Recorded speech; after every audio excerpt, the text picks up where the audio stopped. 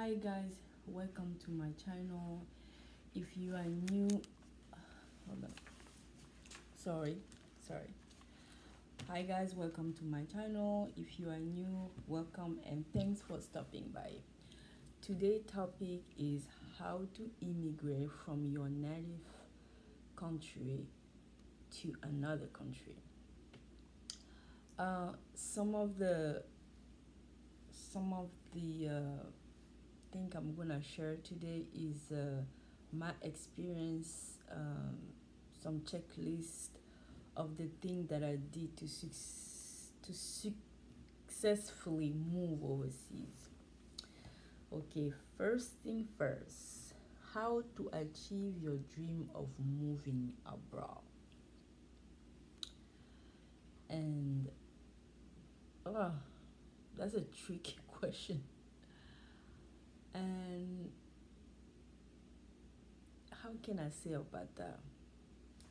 Okay, first of all, you need to know why do you want to move. You know, you have to know your why. For me, it was different. I was young. I was exciting. I was um, I was an adventurer. I like to discover. I'm always curious about what is out there. It doesn't matter. I knew I was young. I knew I have energy, and I knew I was smart enough to figure my way out. So before you leave your native country, you have to make a list of the things that you need. Try to do some research about how, first of all, get yourself a passport, whatever country you're interested in. When I start my adventure, I was pretty young, so I didn't start just buy a ticket, go to Europe or go to America because that's from me, that from Central Africa Republic, is kind of hard to do that. Like the requirement that U.S. Embassy asked at that time, I couldn't provide it because I was not financially ready. I was just not ready for that. So I started traveling in Africa. So I start first of all going inside my country, like little city here and there for me to discover the villages, how people live there, what they have to offer, how people my age, how would they live there, stuff like that. I was always curious, and each time that I make those little travel, I always embraced it. I was never scared that, oh my God, somebody's gonna hurt me or anything like that. And fear is one of the things that you shouldn't, you should think about it, but don't make it, because fear can become an handicap for you. If you always, oh, we heard that over there is too dangerous, oh, we heard. If you always think of life like that, I think you're gonna be disabled for the rest of your life. You'll be mentally disabled. You will develop fear. Fear will grow inside you. So fear was there, but I never put it as like my top of. Fear is there. I acknowledge it, but I'm not gonna let it stop me doing what I have to do. So that's that. So, and do your research, figure out which country you want to go to, start budgeting. Start saving money. If you don't have money, you have zero money, start do some little work. When I was young, I was staying in my parents' house. I don't have to pay any bills. I don't have to pay food. I don't have to do anything. So whatever money I was getting for either a gift or either working, I was just saving the money until my parent never kicked me out. I'm the one that decided to leave. So I save enough money, so I leave. I go to a country neighbor from my country that called Cameroon, and I went there. And when I was there, I was very exciting, happy. It was another country from Africa, which was close, a little farther, but not really far. And there was a lot of different things, and I get to stay there. I get to love being there. I see the difference that I have to my country and there, and how the mentality of the people have thing. I mean, it's almost the same thing because we are neighboring country. We most like just brothers and stuff. So it's not a lot of different, but I have a lot of experience, living with them, different people, different type, very nice people. I meet a lot of nice people there, and just that was there. When you have that positive energy in you, you attract positive people. But when you have negative energy, we fortunately we attract negative people around you. So I'm not saying that everybody's that go abroad, you always gonna meet nice people. I mean, I don't know. Everybody's circumstances. Sometimes we put ourselves into situation to think, or sometimes it's just bad luck. But I just never have any bad experience. I do have a little here and there pity stuff, but not as like, oh my god, stuff like that. So I stayed in Cameroon for like 3 years, and from Cameroon I come to US. Um, like all African, like all young African, when we hear Europe, Western country, America is the whole package. You know, the TV sold it to us like you guys just don't know. Like in your brain, it's just you going to the perfection. So this is what it is. So you choose which perfection you want to you see yourself into it. And then yeah, so I saw myself in US. It was something here that attracted me. When I see movie, when I see the, and I was there was a lot of American also that would go to my country that I approach them when I talk to them. So I kind of get to know the people, how they sounds like. So I kind of, oh, that's how they think, or that's, so I kind of feel like, okay, would you be comfortable living with people like that or stuff like that? But that would just, let's say, a start, you know. So then I, like video, when we watch rap music, video, basketball. I'm into basketball. So like when I would growing up, like basketball. So Lakers since Africa. So like yeah, I want to come to LA. Where's Lakers? Magic Johnson, Abdul Jabbar. I mean, this is all is here. That's what it was sold, so I always wanted to go, but at that time I didn't. I mean, I don't have any family here. I don't know anybody here. I just said whatever I have to do to get there, I will get there. I know my why, and I'm just exciting to go to that country. I don't know anything about. When I mean anything, that mean I don't know. I know a little. I know enough, but not as like I knew the place. So I didn't have like really somebody to say, oh well, no. I just hear here and there and go to dictionary, try to figure out the story about the country, what it's like, how it's like, but it's still story. And so I wanted to go experience this. I really wanted to go and experience. So then I make my list, what I want and what I'm going for and why I'm there. This is what I want to do. And then so yeah, so you get your passport. I mean, when I come to Cameroon, I have to look for residency. It is different from Cameroon because Cameroon is a neighborhood country for my country, so it's a little different. I don't need a visa to go to Cameroon, but if I decided to reside there, which is I did, I have to have a resident card that I'll live there. But it's easy, forget it. I mean, it cost me, I think, maybe $200, I guess. Then that was like what, 14 years ago. I don't know how much it is now. Yeah, so then it is every 2 years, I think. Yeah, every 2 years I have to pay 200 US dollars. And so yes, and from there I decided to come to US.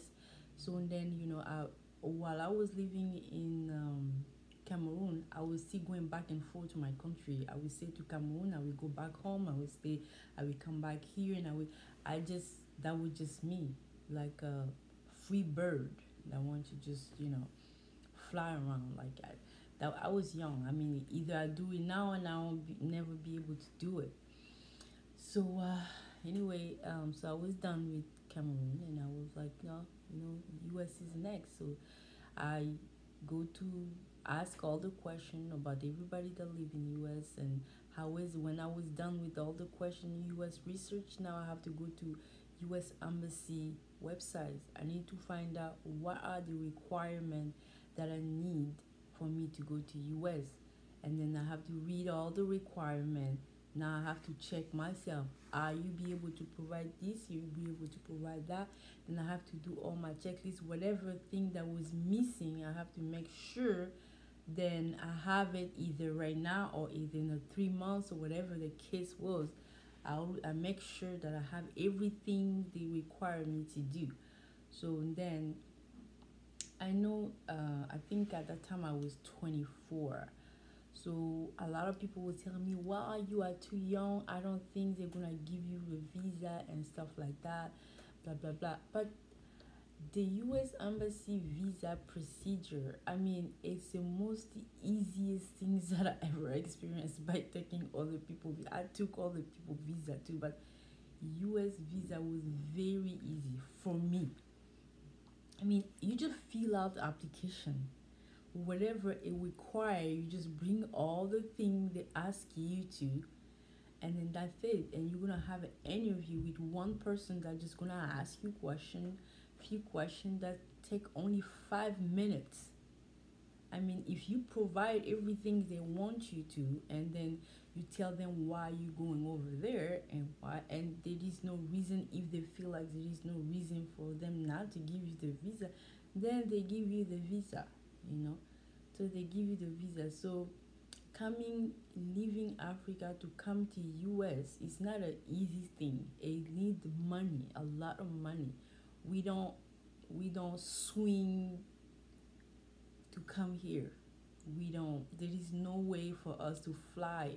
We live in another continent, which is very far.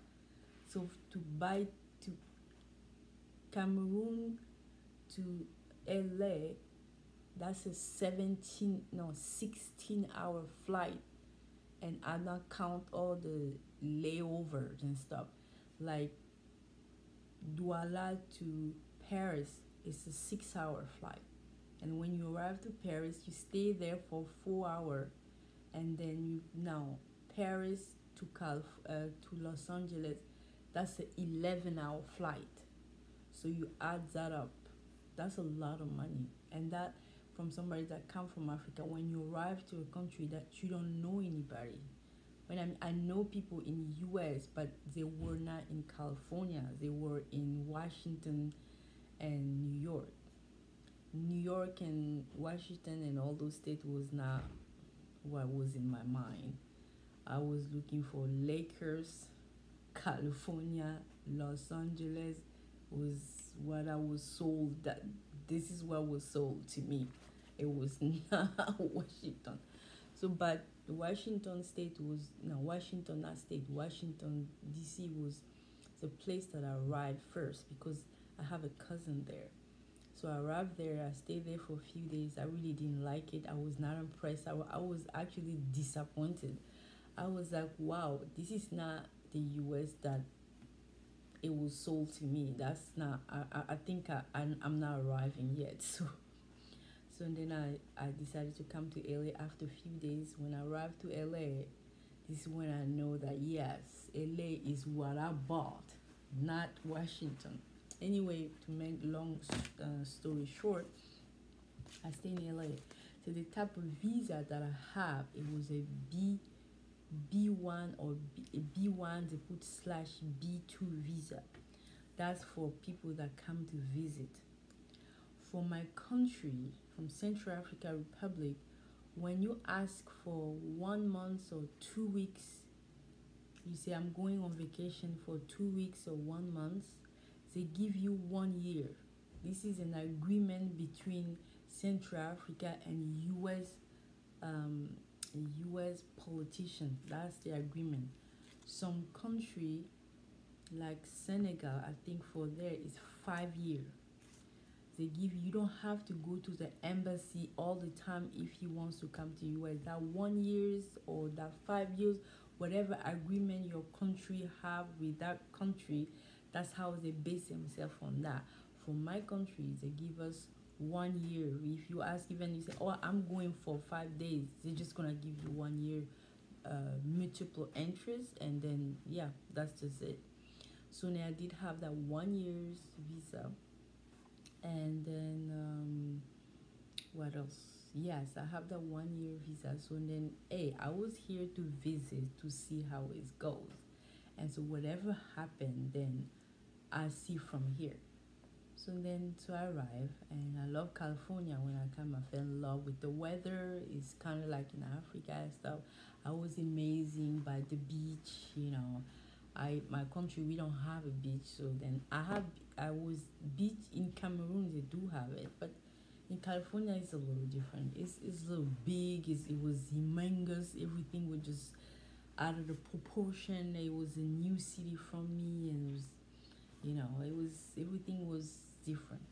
So I really fell in love with California, but I couldn't afford California. California is still to today. It's like more years pass by, more it become more and more expensive.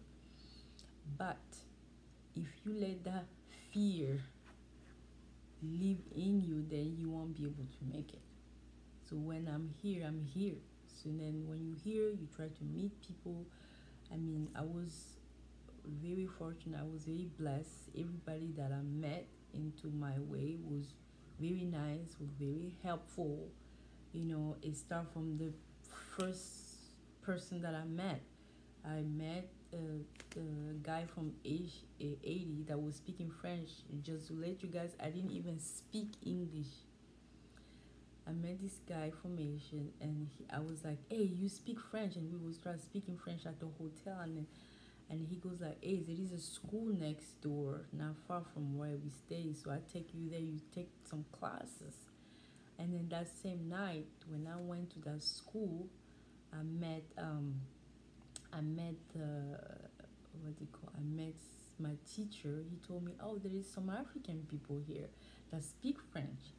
And then from that, I went, those African people that I met, when we see each other, it's like we knew each other for years. I don't even know they was from Mali. Some of them was from Senegal. I didn't like, we jump, "Oh, how are you?" Like some lost cousins. I just find them, "Oh, how are you?" I said, "I just been here, blah blah blah." We just start talking. I was like, "Oh my god, I'm so relieved. I don't speak English." He was like, "Oh, it's okay, you get it, blah blah blah." So then they tell me, "Oh, come to see us tomorrow at the store. We are business owners and stuff like that." "Yeah, we love to come." The next day, I went to the store. Next thing you know, I met other bunch of African people that was there, and then I met all of them. Next thing you know, I got a job, just like that, just like that. I got a job. Like I said, I was very. I mean, I think when you work around with positive energy, it attract positive people, towards you.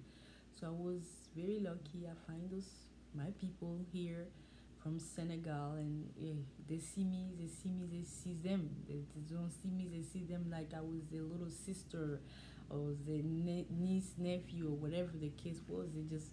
They felt like they approached me, they started telling me how the system work and stuff like that. And there was this young guy from Mali. He was I think 3 years younger than me, very smart, very, very strong. This boy helped me a lot. Like he had me say, "Sit down." It's just like somebody tell you, "Get a pen and paper. Now start writing it down. This is what you need to do. You need to adjust to your statute." Like I'm talking about my type of visa that I have. I have that B1, B2 visa. Now he told me all the option that I have to do to change my status. What I have to do to get to that point? You need to change it as soon as before your 1 year is expired. You need to change the status, otherwise you're just gonna be legal here, but you won't be able to work, you won't be able to do nothing with it. And then that 1 year visa doesn't mean I can stay here 1 year. I have to stay here 6 months and then exit and then come back again. So I couldn't I couldn't work. So that boy helping me, tell me how I'm gonna do to change my stature and everything. And he told me go to classes, read book. I mean, there is nobody that speak French here. You're just gonna have to go ahead. And so I just learned English day by day. I got the job the next day. Hey, I was just sat there hustling. I was selling at the store. I was at the counter, and then they were teaching me how to do business, how to open the store, how I have to manage it. I get taught all accounting, management, ordering, something that some people will pay to get taught. I got it for free, you know. And then when I was done with it, the guy that I was work for him, he told me, you know what, God has sent you to me. I haven't seen my mother for the last 7 years, and she's very sick. Now that I train you, can you please run my store while I have to go back to Africa? I was so panicked. I said, oh my God, I just got here. I don't even speak English yet. He said, chill, relax, don't worry, you're gonna just be fine. And guess what? I was just fine. He left. He was able to go and see his mother, and I will stay here with people, all the people that I work with. We handled the business how we were supposed to handle, and then he came back, and that was it. Decided to open my. I said, you know what? I should open my own. I was trained, and for somehow I learned very quick, and I become good at what I was doing, and I was like, I don't see myself doing anything than that. So then he helped me, open up the business. I opened my own business. Oh, it was good. It was the most, that was 2005, 2006. It was one of the best years of my life. Business was really good. It was the first time I actually start getting money. Like when I mean money, like money now. Like, just by selling, things like that, like African clothes, Bob Marley's, stuff like Jamaican stuff, scarf, like, African clothes. It was really good, really, really good. I was happy about that. I was so happy to be here, but it didn't last. After that recession coming, everything went bad. I had to shut down my store, which was very sad. And now I have to retrain my brain, have to adapt myself into different situation and stuff like that. So and I did, and I went to school. I did some nursing, and then yeah, because nursing at that time was the only job that you cannot be unemployed at that time, because everybody was losing their job. I mean, I lost my shop. Nobody was shopping. Nobody wasn't buying anything because everybody else lose their job. At that year, you have to either eat food or be homeless. So you have to choose. You're not gonna buy any clothes. Everybody, it was depression. It was the depression years. The year of 2008, 2009. It was really bad. So I have to do some changing really quick. Those are the challenges that I have faces. But anyway, it passed by. I was able to go to school, got a job, and go back and do 9 to 5, just like everybody else, to wait to, how I could go back doing my business. But even though what I was working, I was still hustling aside. I would go to my job and I would sell my coworker some of the stuff that I was selling. I sell purses, African purses, I was selling at my job, and my coworker was my customers, and I would just keep doing me, and I just never stop. Until today, this is what I do. Even when I'm traveling, I'm still selling. It just, when you are born entrepreneur is in you. It just in you. There's nothing nobody can do about it. You cannot just do 9 to 5. It just won't work. 9 to 5 is like plan C or something. But entrepreneur mind, when you have it, your brain is just going like that. You always have to figure out what to do next and stuff. So I knew what I want. I knew where I want to go. I knew why I want to go there. I knew how long I was going to stay there.